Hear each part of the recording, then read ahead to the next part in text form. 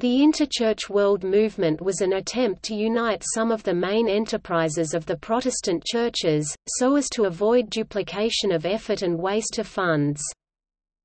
The movement was started by the Board of Foreign Missions of the Presbyterian Church in December 1918, when it invited the various Protestant denominations to send representatives to a meeting in New York to confer upon the need for cooperation among the churches.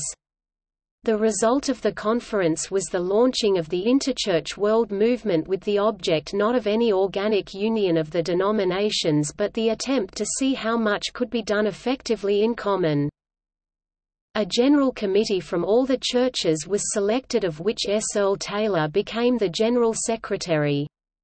As head of the Methodist Centenary Fund, he had shown great executive capacity and organizing ability.